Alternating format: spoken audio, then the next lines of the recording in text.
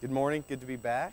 Good to be here with you guys this morning. I'm excited for a new year and to see how the Lord will continue to work in us corporately as a church and individually. Let me read a passage. I'm going to read a passage from Psalm 34 this morning and pray, and we will worship the Lord together. Psalm 34, verses 17 to 22. When the righteous cry for help, the Lord hears and delivers them out of all their troubles. The Lord is near to the brokenhearted and saves the crushed in spirit. Many are the afflictions of the righteous, but the Lord delivers him out of them all. He keeps all of his bones, not one of them is broken. Affliction will slay the wicked, and those who hate the righteous will be condemned. The Lord redeems the life of his servants. None of those who take refuge in him will be condemned. Let's pray together. Father, thank you that you are for us, not against us. You love your people. Lord, I know many of us are coming into 2022 broken and hurt and still confused, still feeling like we're in a time warp. Lord, I pray that in the midst of the brokenness and confusion and the chaos and the shame, Lord, we would look to you, knowing that as you tell us, Jesus, in Matthew 11, you are gentle and lowly in spirit. Lord, you are kind and compassionate. You are for us and not against us. God, you are for your people. You, right here, as Psalm 34 reminds us, you are near to the brokenhearted and you save the crushed in spirit. Lord, you redeem the life of your servants, and none of those who take refuge in you will be condemned. God, I pray that every one of us in here or everyone listening online would trust in you, would truly take refuge in you, knowing that you are good and kind and compassionate, and knowing that your yoke is easy and your burden is light. Jesus, I pray that we would look to you this year, the author and perfecter of our faith. In Jesus' name I pray. Amen. I know on the order of service we have that we're taking communion right now, but we're calling an audible. It's a new year, so might as well do a new thing, right? So we're going to take communion at the end of the sermon. So if you have your juice and your bread, you can just hang on to that a little bit longer. So I'm going to go ahead and pray for us, and then we will continue singing. Father, thank you again for this time that we can gather together. Lord, thank you so much for your goodness and your grace toward us.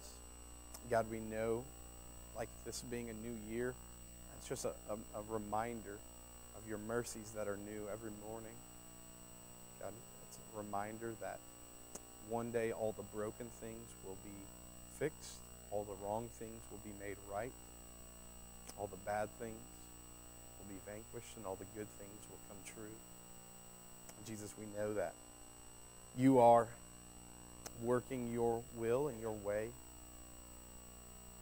and with your church, with your creation, God, though we don't always see it, though it seems like brokenness is rampant, God, we know that you are good and you are for us.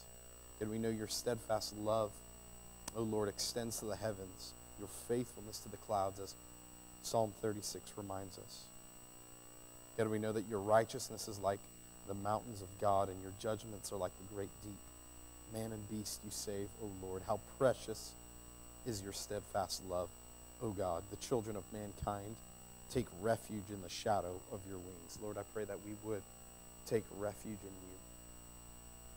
God, that's just kind of the theme today. Lord, I pray that we would look to you. We would trust in you. We would find all of our hope and identity and fulfillment and joy and peace in you and you alone. Lord, I pray that we would see you for the redeeming shelter that you are, for the Redeemer that you are. Jesus, you are the great hero, the great rescuer that all of the Bible is pointing us to. So, Lord, remind us of those things this morning.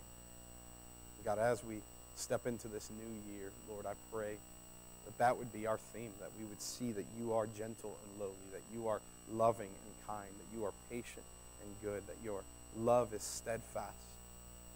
It never ends. It's enduring.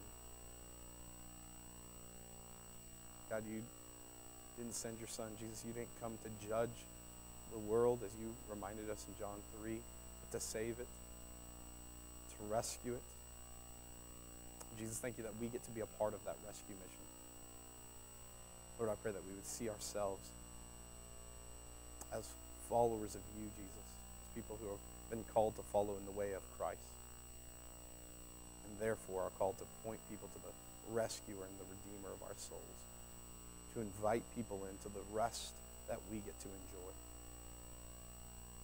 Jesus, help us to sing out of hearts that are so filled with love and joy and peace and rest in you that nothing can contain it.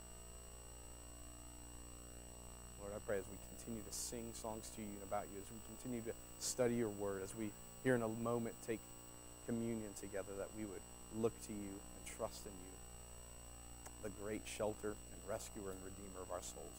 In Jesus' name I pray. Amen. Before we dive into the sermon, I want to do something a little different. I think this is good, just kind of the mode of this morning, and just even the songs we sang, and the new year, right? A way to start off a new year.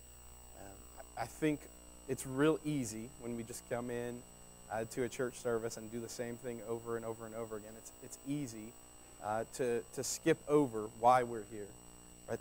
The grace of Christ, the mercy of Christ, the goodness of Christ towards us, his love, his compassion for us, his forgiveness, his grace, what he did on the cross. And we're going to remember that in a moment, right, as we take communion towards the end of the sermon. But I want to spend a few minutes. I realize this leaves people online in an awkward spot, so feel free to join in with us. But I want to just give a few moments of just silence, just to spend time praying on your own, or maybe praying with your spouse or kids or whoever, just praying together that you would look to the goodness and the gentleness and the lowliness and the grace and the mercy of Christ this year.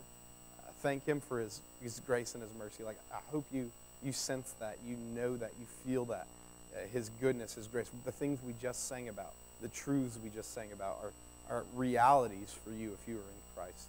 So I want to just spend a few moments. So I know it leaves kind of awkward silence, but spend some time praying together. That's what we're called to do, to remember Christ, to look to Christ, to pray with one another. So spend time praying on your own, and then I will pray, and then we will jump into God's word together.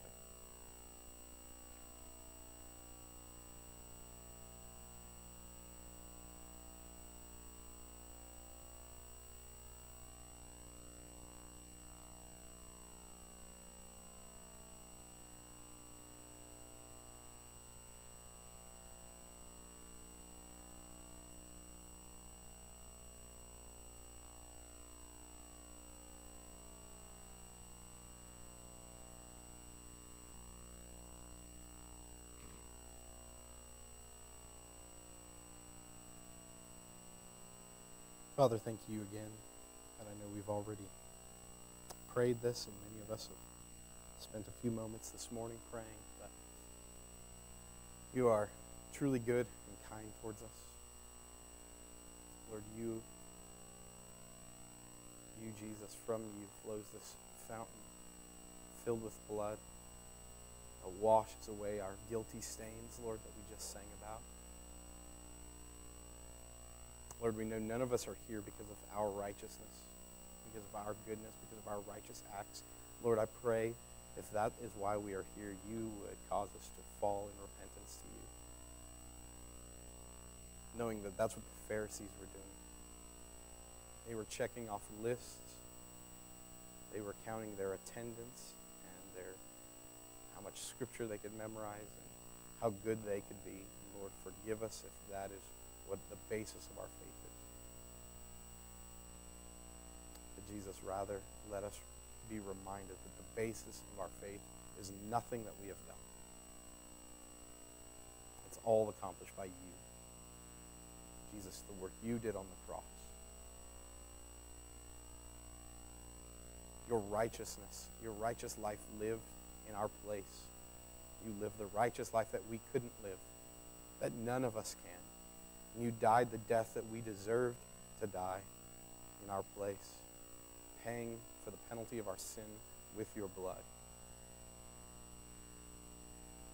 And God, you, and Jesus, you conquered the grave 3 days later. You're alive forevermore. Jesus, you set a pattern for us. If we're in Christ, we will likewise be resurrected and be with you forever. Lord, we long for that day. And while we wait, Lord, I pray that these gatherings would not just be another time when we come here and check off a list and do our religious duties. But I pray that our time here would truly be spent gazing upon your goodness, gazing upon your glory, basking in the shadow of your wings, knowing that you are a shelter for us. You are gentle and lowly. You are kind. You are compassionate. You are good. And as we'll see here in a moment, as you were to Hagar, you are a God who sees us, so full of mercy and grace. Let us be reminded of that truth once again. In Jesus' name, amen. Let's go to Genesis chapter 17 together.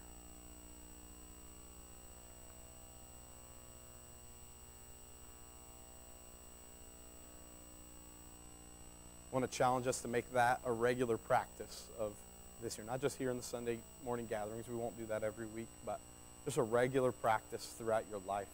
Praying with one another, just simply focusing on the gospel. Right? We talk a lot about that here, the gospel. We talk a lot about preaching the gospel to ourselves. That's part of it, right? Just that meditation. We're not, and again, meditation isn't this weird, right? Just sitting there and zoning out. Meditation is truly chewing, mentally chewing on the words of God. Chewing on the goodness and the grace of God and thanking him for it and reminding yourself of that. That's what it means to preach the gospel to yourself. So with that, let's go to Genesis 16. I may have said 17 earlier. Genesis 16 is where we will be. We're picking up our series again. We took a couple of small breaks there. I know, so this has been cut off a couple of times, but we're going to continue in this series, so hang with us. It's a long book. Genesis has 50 chapters. We've only gotten through chapter 15. So this series will probably take us through the summer sometime. We'll, of course, eat up large chunks of this book as they really go together. There's what's called movements in this book and certain movements that are pointing us to Jesus. Remember, we believe, I know it's New Year's, and so I'm reminding us, rehashing some things that are good reminders for us. All of the Bible is pointing us to Christ, to Jesus, his finished work, including Genesis. So we want to be reminded of that. Before I begin, I just thought I'd share a quote from you. Since Christmas is only 357 days away, I know so many of us are looking forward to that, right? It's coming right up. I thought I'd share a scene from the movie Santa Claus 2. Right? Did anyone spend time this Christmas season, be honest, watching the Santa Claus movies? Or am I the only one? Oh, my goodness. Okay. Rob and Brandon, thank you. Oh, Kara. All right. In this movie, right, Scott Calvin, Tim Allen, he goes to his son's school and meets up. I won't rehash the whole scene, but he goes and meets up with his ex-wife and her now husband, Neil, who's a psychologist. By the way, it's kind of a hilarious thing that goes on between the new husband that's a psychologist and the ex-husband who's Santa Claus. And the ex-wife asks, how do you always know when there's a problem, right? Tim Allen just seems to show up. He's Santa Claus. She says, how do you always know when there's a problem? Tim Allen replies, I see you when you're sleeping. I know when you're awake, right? We all laugh. We know he's Santa Claus. And Neil, the psychologist, interjects, and he said this kind of funny phrase, which stuck out to me. It never stuck out to me before until I was watching it for like the 34th time this Christmas season with my kids. And he said, which is a pretty frightening concept when you think about it. Right, so the psychologist, of course, interjects that. He says, he sees you when you're sleeping, he knows when you're awake, which is a pretty frightening concept when you think about it. And it got me thinking about particularly this passage in Genesis 16 when we'll see Hagar in a moment begin to talk about how God sees us. All right, and so, if there was, I know there's no kids in here, and I'm sorry if I ruin it for them and they watch it online later, but right, we know there's no such thing as Santa Claus. Yeah, I know. Don is shocked. But that would be a frightening concept if some fat guy in a suit who is not all-powerful or completely good saw us all the time. That would be a frightening concept, a bad thing. But there is one who sees us all the time, right? And we're going to see that here in a moment.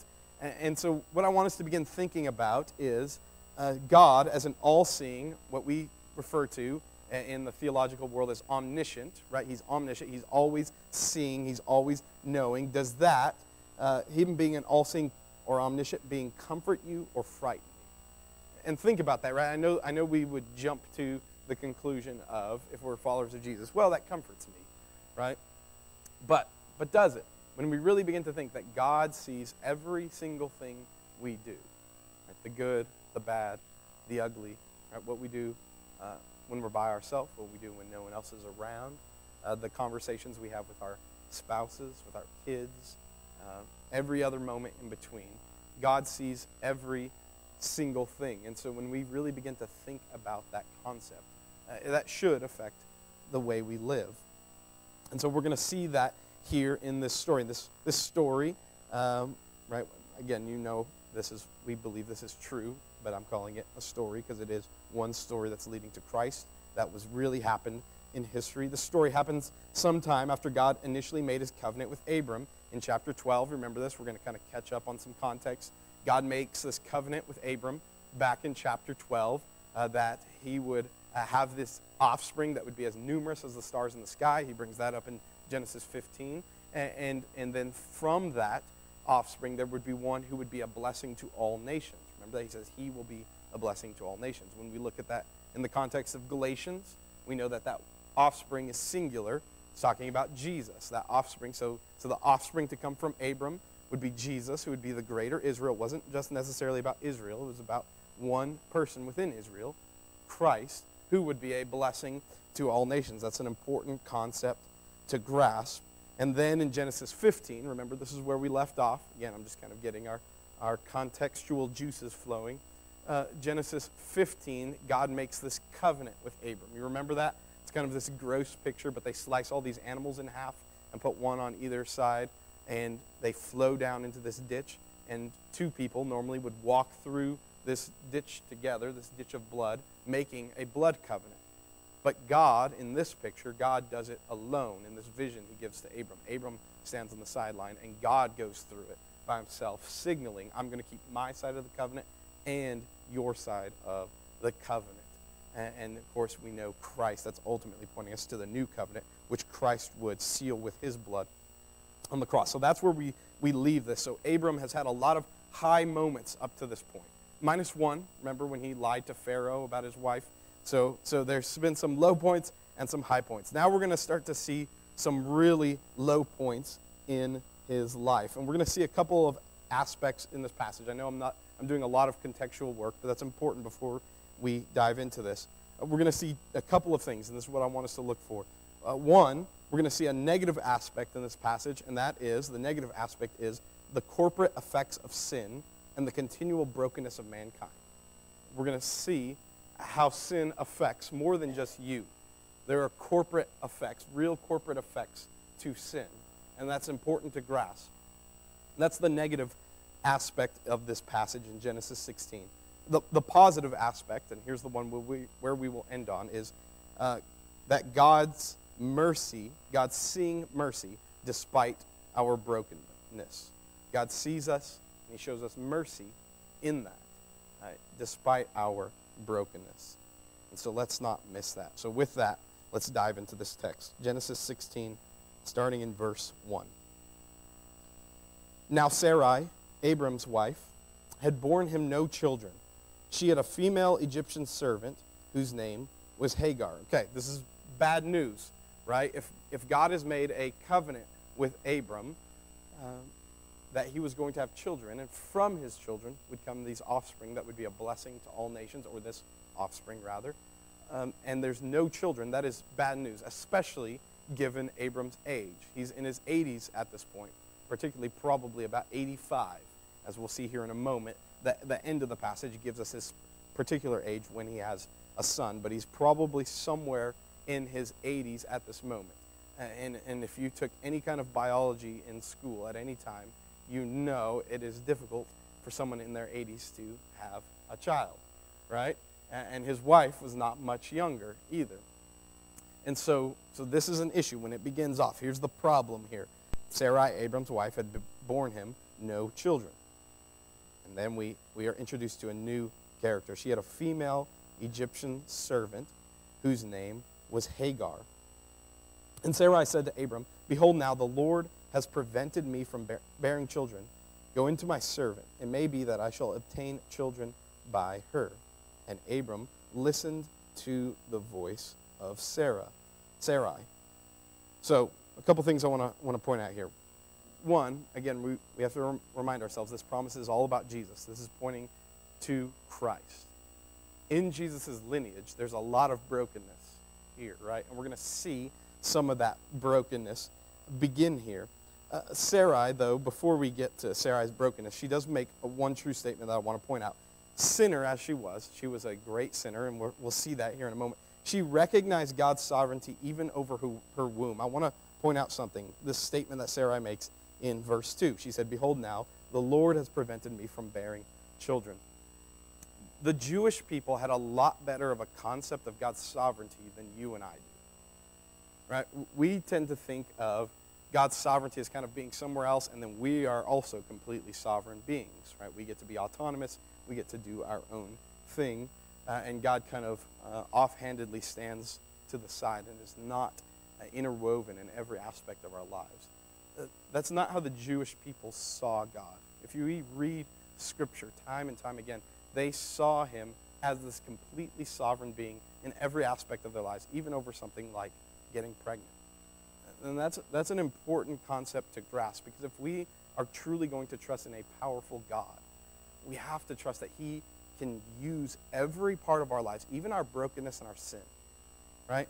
And Sarai makes this bold, grand statement that I think many of us are afraid to say because we don't want to blame things on God, as if God can do wrong, right? But all the things God does is right, even if that is preventing Sarai at this moment from bearing a child, as he's sovereignly working in this will. Now, there's going to be sin involved, which is never on God's side, right? We have willfully sinned against God. And here, Abram is going to willfully sin, and Sarai and Hagar are going to willfully sin against God. And yet, even in that moment, God uses even our sinful moments for his purposes and plans. That's an important concept to grasp, right? Acts chapter 4 talks about that. God says, or the apostles pray, "In the city were gathered the Jewish people who killed our servant Jesus." Your servant Jesus, they're talking to God, right? They did the sinful act which you had predestined to happen beforehand, right? So God, we have to get this concept in our mind. God can somehow predestine something to happen, even a sinful thing like killing the Son of God, without being responsible for that sin, right? We don't have any kind of concept of that in our world. We don't have any kind of concept in and of ourselves of that in our brain. But the Bible gives us that picture. And so we have to kind of formulate this section in our brain that thinks God is sovereign and works even in brokenness and sin, right? That's the picture that the Bible gives us. All right, that was kind of a bunny trail. That was for free this morning, but we'll continue on. But I think that's an important concept. "Behold now, the Lord has prevented me from bearing children." Now is the not so good part of Sarai's statement. Look at this bright idea that she has. She says, "Go into my servant. It may be that I shall obtain children by her." And Abram listened to the voice of Sarai. Does this remind you of any kind of story we've already looked at in Genesis? Remember the serpent tempting Eve? And Eve said, "Hey, husband, eat this fruit." And the husband, rather than leading, followed in his wife's sin. Right? This pattern repeats itself throughout history over and over and over again. We refuse to listen to God's way, and we choose our own way. We always walk into this sin, and we're going to see this time and time again. This is true of you and I. It's real easy to point fingers at Abram and Sarai, but this is what happens in our life over and over and over again. Verse 3, "So after Abram had lived 10 years in the land of Canaan, Sarai, Abram's wife, took Hagar, the Egyptian, her servant, and gave her to Abram, her husband, as a wife." And he went into Hagar, and she conceived. And when she saw that she had conceived, she looked with contempt on her mistress. And Sarai said to Abram, may the wrong done to me be on you. I gave my servant to your embrace, and when she saw that she had conceived, she looked on me with contempt. May the Lord judge between you and me. Verse 6. But Abram said to Sarai, behold, your servant is in your power. Do to her as you please. Then Sarai dealt harshly with her, and she fled from her. You see the pattern that repeats itself here? I mean, this is Genesis chapter 3 all over again. Remember, Genesis chapter 3. Eve listens to the voice of the serpent. She takes of the fruit, she eats, she gives to her husband, and then chaos and sin continues to ensue. This is the unraveling, right? This is the brokenness part. We're calling this series Beginning, Brokenness, and Blessing, because we see the beginning of all things, but we see the beginning of brokenness too, and the pattern that it sets. And this pattern repeats itself over and over and over again. Sin only spirals down to more brokenness, to more sin, to more chaos. There's never a good example of this kind of sexual ethic, by the way, in the Bible. Let's talk about this here for a little bit. Abram and Sarai are not the models for morality. I just want to get that off our chest, right? We talk about being an Abram or an Abraham. He is definitely not our model for morality. This guy was like one of the worst husbands ever. Can we just go ahead and admit that? And God still used him, by the way, because we're going to see a lot more brokenness in his lifetime. He did some really horrible things, and most of the people in the Bible are like that, by the way, outside of Christ, right? Like all of the Bible points us to a bunch of broken people who are rescued and redeemed by Jesus. And you and I hopefully come into this gathering as a bunch of broken people who are only rescued by Jesus. So let's not make a moral lesson out of this, because this isn't what this is meant to be. Rather, this is pointing us to Christ. Abram listened and took Hagar as his wife. So let's, again, look at this. Abram and Sarai were broken. Sarai says, hey, I can't have kids for you, so why don't I give you my servant, and I'll give you her as one of your wives, and you can have a baby with her. And they do. Brilliant plan, right? What can go wrong? Right? This is a horrible idea. But this idea of a sexual ethic is wrong, and the church rightly laments this. Let me talk just a moment about the difference between description and prescription, by the way.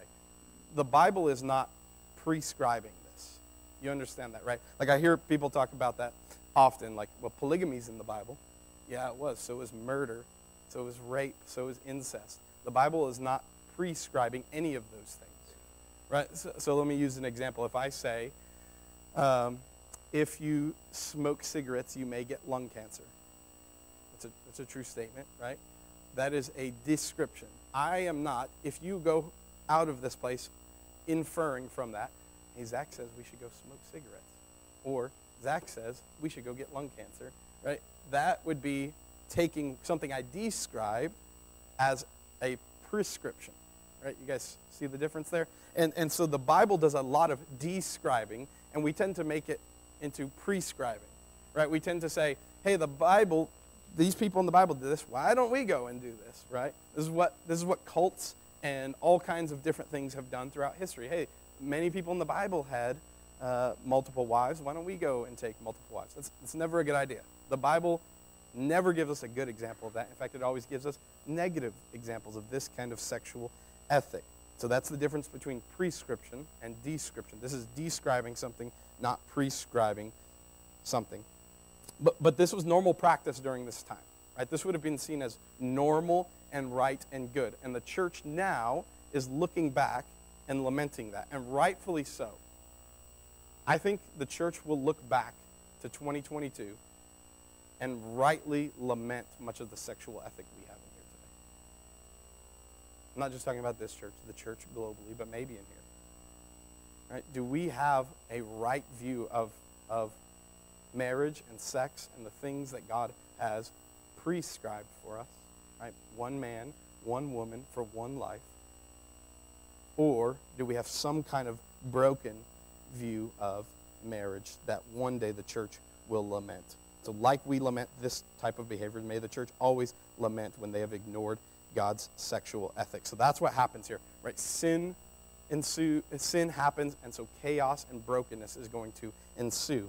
So again, look at the spiral. Go back to verse 4. And he went into Hagar, and she conceived. And when she saw that she conceived, she looked with contempt on her mistress. Here's already some brokenness ensuing, right? Like here's that look. I don't know how to give that look, but like, right there. I'm better than you. Look at me. I got pregnant, and you didn't. Right? So all of a sudden, there's this contempt. There's already spouse battles. Not a good idea. This was not a great idea at all. And this is just a small taste of the brokenness that would ensue. Look what happens, verse 5. And Sarai said to Abram, may the wrong done to me be on you. Right? And you may think, wait, Sarai, wasn't the idea your idea? Right? It was Sarai's idea. Abram went along with it, though. He was called to be the man and to lead, and he should have said no a long time ago to this idea. And yet he abdicated his responsibility to lead. Right? You see the brokenness there, and you see the heartache happening on Sarah's part, the heartache happening on Abram's part, the heartache happening on Hagar's part. May the wrong be done to me be on you. I gave my servant to your embrace, and when she saw that she had conceived, she looked on me with contempt. May the Lord judge between me and you. And look at Abram again, being very offhanded, not a good model of a husband, of a leader, none of those things. Abram said to Sarai, behold, your servant is in your power. Do to her as you please. Then Sarai, in her sin, dealt harshly with her, and she fled from her. Look at the brokenness. I want to talk about that a moment. But this is all that sin will lead to. Sin leads to brokenness. And it doesn't just affect us. Right? You see how the sin of one person affected at least 3 here. It's going to affect the 4th. It's going to affect a child. And then skip down with me to verse 12. We're going to go back up to verse 7 and look at that. But skip with me down to verse 12. This is the angel of the Lord talking to Hagar in the wilderness. We'll get to this part in a moment, but I just want to point out this. Look at the description of Ishmael. This would be the name of the baby that Hagar would give birth to. Verse 12 says this, he shall be a wild donkey of a man. How'd you like that to be the description of your son? You're going to have a wild donkey of a man. His hand against everyone, and everyone's hand against him, and he shall dwell over against all his kinsmen. Right? In other words, he's going to be stubborn, like a donkey, and everyone's going to be against him. And war and chaos is going to ensue. And through Ishmael's descendants came many of Israel's enemies. And war has ensued and still has. You see the corporate effects of that, of one small, quote-unquote, small sexual sin. Right? So if we're ever tempted to think, oh, my sin's not hurting anyone, it's only hurting me. If I sleep with that person outside of marriage, it's not hurting anyone. It's just between me and that person. If I look at pornography, it's not hurting anyone, it's only me. If I do this, whatever kind of sin we want to plug into that place, it's only affecting me, and that is a lie straight from the pit of hell. Sin has corporate effects, and it has. Sin has had corporate effects on our country. Sin has had corporate effects on us globally as a church. Sin, obviously, here would have corporate effects that would affect millions of people, and because of this one sin, millions of people have died. You realize that, right? Between the war, all the war that has happened in the Middle East happened because of Abram and Sarai and Hagar's sin. Sin has a corporate effect, and the idea that our individual decisions affect us only individually is not biblical at all. It always has corporate effects. It always is going to affect others. It did that. We see that in the life of Israel. We see that in the life of the church. We are not as autonomous as we think we are. Sin has corporate effects, and this sinful decision would affect millions of people throughout history. And this is what sin does. It brings brokenness and heartache. Your sin will affect those around you. My sister, she's my half-sister. She just had a little sister on her dad's side. We have different fathers. And her father and stepmom just had a baby that is now relapsing due to drugs. Right? The mother took heroin and all kinds of other drugs while the baby was in the womb, and the baby is affected by that. And that baby will have issues for the rest of her life because of the decisions of parents. Right? You see how that brokenness affects people? Your sin affects others. We have to begin to get that. It affects us negatively, and it's just going to spiral down. If we continue to live in it and we continue to walk in it, it'll only lead to more brokenness. I mean, look at this. Abram is absent. Sarai is cruel. Hagar is boastful. Right? You see the spiraling down, the brokenness here. The whole thing is just a mess. And listen, this is the negative aspect. Remember, I told you there's going to be a negative aspect to this and a positive aspect. Don't shortcut God's plan for your life. This is what sin always does. Sin says the very same lie from Genesis chapter 3. You can be God. God knows if you eat of that fruit, you will become like him. And that's the lie. That's the lie of every single sin. You are God. You're your own autonomous being. You can do whatever you want. You get to tell yourself what is right. No such thing as authority. And that is a lie, again, a lie straight from the pit of hell that will affect you and everyone else. Sin has very real and very wide-reaching consequences. And it's important that we grasp that, and that happens here. Yet, God is still merciful. That's where I want us to see that, right? We don't ever want to end on that because the Bible doesn't end on that. Sin has wide-reaching, wide-ranging, very corporate effects. And yet, God is still merciful. Let's continue on. Verse 7. The angel of the Lord found her by a spring of water in the wilderness. This is Hagar, by the way, right? She's fled away now. And now, look who comes here. The angel of the Lord found her by a spring of water in the wilderness, the spring on the way to Shur. First thing I want to point out here, we've talked about this before, but the angel of the Lord, whenever we see that phrase in the Old Testament, we have to pause and see what that angel is actually saying. Because oftentimes that angel isn't only an angel. And this is where it gets confusing. This is kind of this word imagery that the Hebrews would use in their writings, because we automatically think, okay, that's an angel, that's a created being, separate. But oftentimes we see what are called Christophanies here, right? That's just a fancy word for saying appearing of Christ in the Old Testament, right? Because we realize Jesus wasn't like born on Christmas Day 2,000 years ago, and that's his beginning, right? He's always been, right? From the Godhead, 3 in 1, right? God, Jesus, God the Son. That's Jesus. He's always been. And so oftentimes we see these things called Christophanies, which are actually appearings of Jesus. And the Old Testament authors often use the phrase angel of the Lord to describe that. And this, I believe, is most likely a Christophany, because look at what is said in verse 10. One of the proofs, I believe, for this is what is said in verse 10. Look at verse 10 with me, and I know we're kind of skipping around. We're going to come back up. Verse 10, the angel of the Lord also said to her, I will surely multiply your offspring so that they cannot be numbered for multitude. Right, that angel is talking in the first person, I. Angels can't do that, by the way. Angels don't create. Angels don't make. They are created beings. This, I believe, is Jesus in the Old Testament, appearing. The angel of the Lord, right?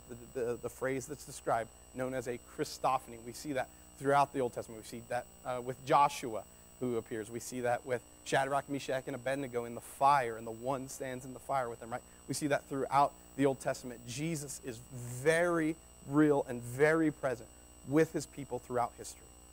That's important that we get that. I believe this without a shadow of a doubt. This is Jesus appearing to Hagar. The angel of the Lord. Back to verse 7. The angel of the Lord found her by a spring of water in the wilderness, the spring on the way to Shur. I found her by a spring of water. This, again, there's so much imagery. I wish we could go into all this. This is why I'm encouraging you to come back tonight at 6, and we can talk more about this at Bible study. But the spring of water, I mean, water is just a foundational thing in the Bible, right? Again, Hebrew people, Jewish culture, Eastern culture used a lot more word imagery than we do in our storytelling. Water in the Bible is a sign of life. We see this throughout Scripture, that water is a symbol of life. And think about like some of the parallels here. Like think about the parallel with Jesus, the woman at the well in John chapter 4. Jesus finds this broken, hurting woman at the well, in John chapter 4. Here in Genesis 16, who we believe is Jesus, Jesus finds a broken, hurting woman by this well, coming as this life giver. Right? This was this life-giving moment for Hagar. And this is because this is what water is meant to do. It's meant to be a giver of life. And Jesus would be that giver of life, right? The living water. We're going to talk about that here in a moment. So if this is true, that this was a Christophany, this is Jesus, the life giver, showing up at a moment when Hagar needed this life. Because God saw the brokenness and the shame of Hagar and met her there in her time of need. Go back to verse 7. Let's read that again. The angel of the Lord found her by a spring of water in the wilderness, the spring on the way to Shur. And he said, Hagar, servant of Sarai, where have you come from and where are you going? She said, I am fleeing from my mistress Sarai. The angel of the Lord said to her, return to your mistress and submit to her. The angel also said to her, here's the verse we read earlier, I will surely multiply your offspring so that they cannot be numbered for multitude. And the angel of the Lord said to her, behold, you are pregnant and shall bear a son. You shall call his name Ishmael, because the Lord has listened to your affliction. And here's the verse we read earlier. He shall be a wild donkey of a man, his hand against everyone, and everyone's hand against him. And he shall dwell over against all kinsmen. So even in the midst of this brokenness, even in the midst of this chaos, God is so merciful. Like, do you see that? I mean, God is saying, name him Ishmael, because the Lord has listened to your affliction. God's saying that. Like, I've heard your affliction. I've heard your cries. I've heard your shouts for mercy. And so you're going to name your son Ishmael. And look at verse 13. So she called on the name of the Lord who spoke to her. You are a God of seeing. For she said, truly here I have seen him who looks after me. The biblical name that she gives God there is El Roi. You are a God of seeing. He sees. God saw this brokenness and the shame that Hagar had and met her there in this time of need. I love the way one commentator, A.W. Pink, describes this. This parallel in our own lives. He says, it is not amid the gaieties or the luxuries of the world that Christ is to be found. It is not while the soul is enjoying the, quote, pleasures of sin for a season that the Savior is met with. It is in the wilderness, that is, it is as we withdraw from the attractions of earth and are in that state of soul which answers to the wilderness, that the Lord meets with the sinner. And where is it that the needy one finds the Savior? Where but by the fountain of water, type of the written word. In other words, God often comes to us when we are at our lowest, completely broken with no place to go. Because that's where sin is going to lead us. Right? And many of us, I think, are coming into this new year with that brokenness. Right? Can we be honest with that here in a moment? Like, take off our religious masks and just be honest with one another. Like, we're pretty broken people. I've had many conversations over the last year with many of you, and I've had many conversations with myself in front of a mirror, right? I'm not crazy. Anyways. Like, we're broken people. We're hurting. We're being pushed to the brink of society. And that's okay. We have to cope with that. We have to deal with that. But as followers of Jesus, we're going to be ostracized. We're going to be pushed to the brink of society. We're going to be persecuted. We're going to be hated more and more as time goes on. And what we have to deal with now is, yes, that's okay, but one, and two, what are we going to do with that? What are we going to do with that time, with that moment that God has given us? Are we going to be led to sin that will lead to more brokenness and more spiraling down? Or are we going to look to the God who sees us and rescues us and loves us even when we're completely broken? Maybe it's sin. I don't know, everyone in here or online. Maybe it was sin this last year that led to your brokenness. Maybe you're just feeling like the weight of the world is on you because sin and the condemnation that follows that sin has followed you. Hagar was probably feeling the weight of that at this moment. She knew her wrong. She knew how she looked at contempt, at her servant with contempt. She needed a Savior, a Redeemer. And this is what Jesus does. Jesus comes to the well. He meets us at this fountain of life kind of moment, these life-giving moments, when we are often at our lowest, often the most broken, to give us life. And God sees. He works. He knows your brokenness. Whatever it was. Maybe you had a good year. I don't know. But we all come to this kind of moment where we are broken and empty. Can we all admit that? Like, let's admit we've been at that low moment. It just feels like the weight of the world is on our shoulder. Again, maybe it's from outside circumstances that you have no control over. Maybe it's from your own sin that has led to that. Maybe your own sin has affected. Maybe the corporate effects of sin you've experienced firsthand. Maybe it's someone else's sin that has affected you. What are we going to do with that moment? Or do we look to the God who sees us? I mean, look at the names that are here. Ishmael. And by the way, this is God initiating that. That's important to remember. Hagar realized that despite her sin, God saw her and showed great mercy. And this was all God's initiative. I want to make sure we remember that, right? I prayed that earlier. Like, the gospel is God intervening in time and space with mankind, not vice versa. You and I do not choose Jesus. We do not automatically look to him. It has to be God intervening in this moment. We did not say, hey, I need to be saved. I'm going to save myself.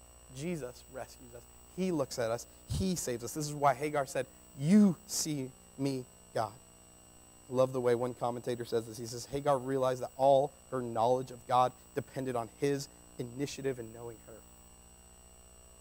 You ever thought about that? Like, God didn't have to know us. Or sorry. God didn't have to give us knowledge of him. He didn't have to give us his word. He didn't have to give us the gift of the church. He didn't have to die on the cross for us. But he did. Because he desires for us to know about him. The initiative is his, and the only reason we have a relationship with the Lord is because he looked down on our helpless estate and came down to rescue us. He sees us. Again, look at the names here. Ishmael in verse 11, because the Lord has listened to your affliction. In verse 13 again, she called the name of the Lord who spoke to her. You are a God of seeing, El Roy, which means the God who sees me, or a God of seeing. For she said, truly, here I have seen him who looks after me. And even the name of the well, look at verse 14. Therefore the well was called Bir Lahai Roy. It lies between Kadesh and Bered. Bir Lahai Roy means well of the living one who sees me. Look at that, well of the living one who sees me. She realized God was real, God was living, and he sees. Maybe that's your struggle at this moment. Maybe you don't believe God is real or living. Maybe you believe he doesn't see, he doesn't know, he doesn't care. But he does. The Bible is proof of that. The church is proof of that. And most importantly, the cross is proof of that. Like, Jesus saw our helpless estate, and he came down off of the mountain to rescue us and to redeem us and to bring us to himself.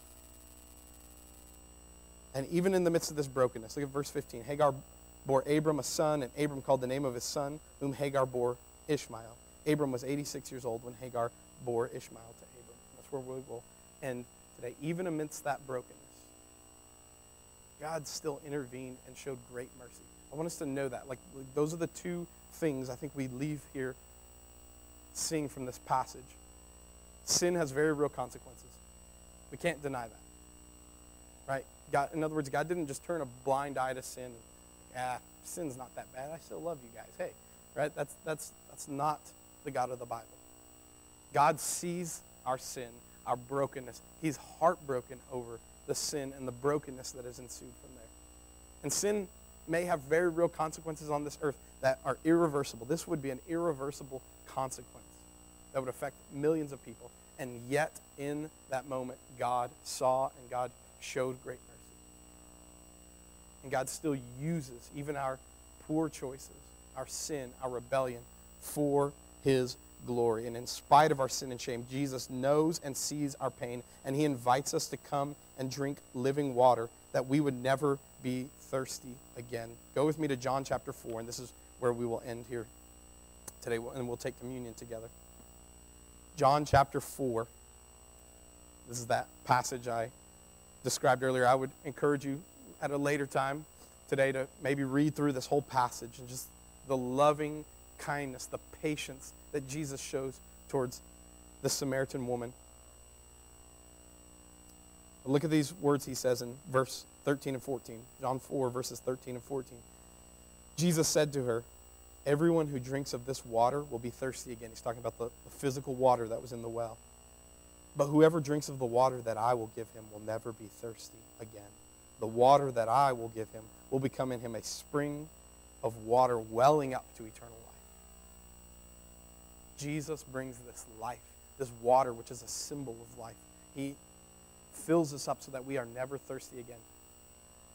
I'm not talking about physical thirst. You're going to leave here and go probably drink a sip of water, and you'll be thirsty after that. You're going to drink this communion cup and be thirsty after that.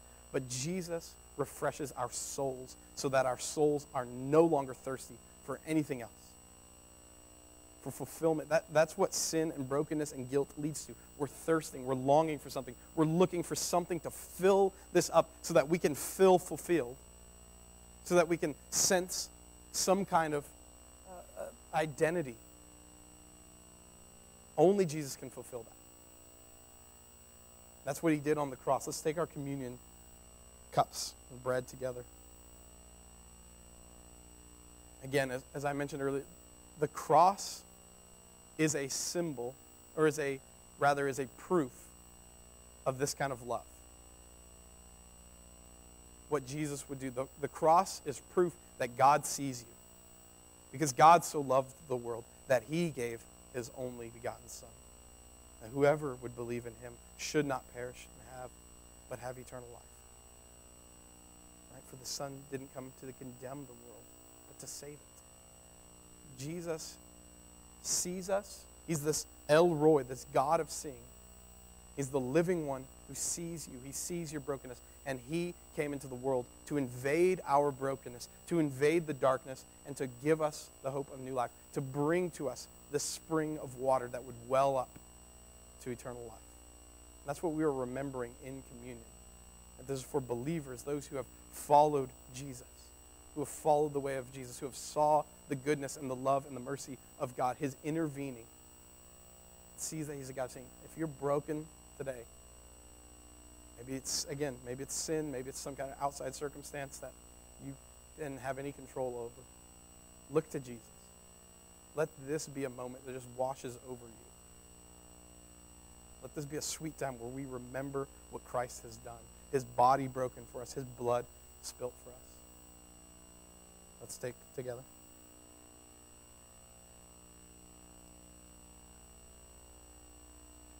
And Jesus says, this is the blood of my covenant, which is poured out for many. Let's drink together.